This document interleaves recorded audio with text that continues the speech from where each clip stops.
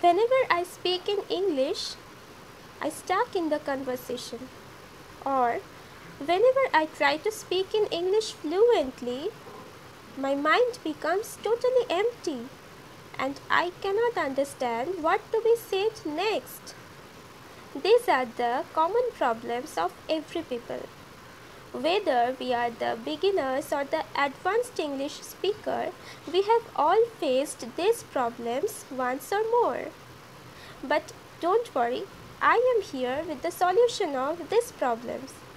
So hey guys, this is Amrita and you are watching Study with Amrita and welcome back to my channel once again. So let's see which are those English gap filler words. By using of these words, you can continue your English speaking fluently. So let's see. So, whenever you are stuck in a conversation and you need some time to think what to say next, here you can use these filler words or phrases to break that awkward silence. So, here are some fillers by which you can delay your answers. Number one is, well, you see. Now, when somebody asks you a question for which you were not so prepared and you need some time for thinking about the answer, so when you are thinking about the answer, you can use the phrase, well, you see, and then start your answer. Expression number two is, it's on the tip of my tongue. So, for example, when my friend asks me, do you remember, Amrita, what's the movie name is? And I know the movie name. It's just on the tip of my tongue, but it's not just coming out of my mouth. So I really think of that name, but it's not on the tip of my tongue, just not coming out. So, in this kind of situation, you can use this phrase. Rather than keep silence, you can use, oh shit, it's just on the tip of my tongue. What is it? What is it? What is it? Okay?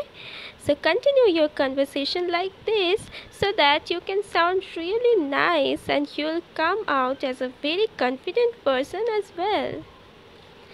Expression number 3 is, now let me think. So, this is a phrase by using which you can borrow some time to think from the listener directly. For example, when somebody asks you, so what do you think about this meeting? And you were not so prepared for this question. So, you can get a couple of seconds to think by using this phrase. You can say, now let me think. Now let me think about this, and then you can start your answer. So the expression number 3 is, now let me think. So the expression number 4 is, now that's an interesting question.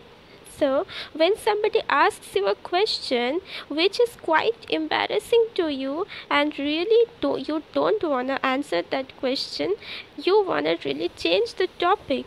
So you can say, now that's an interesting question, and then you can change the topic. So, from now onwards, whenever you will be asked any unpleasant question, you can use this phrase. Now, that's an interesting question. Okay? So, from now onwards, try to stop saying, whenever you are stuck in a conversation, because uttering this or proves that you are a little bit weaker in English. So I am pretty sure that from now onwards you are going to sound like a fluent English speaker by using these English gap filling words. Thank you.